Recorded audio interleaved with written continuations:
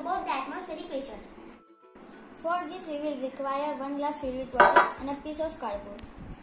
Now we will put this cardboard on glass and make it upside down and slowly remove the hand.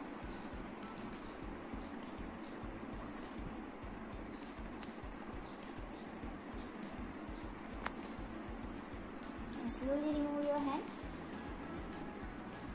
Now let's see what happened. I am shaking it, then also it is not falling. And the reason is air pressure exerted on the card from underneath is greater than weight of the water inside the glass. That is why the card manages to hold up the water, not letting it spill out. Thank you.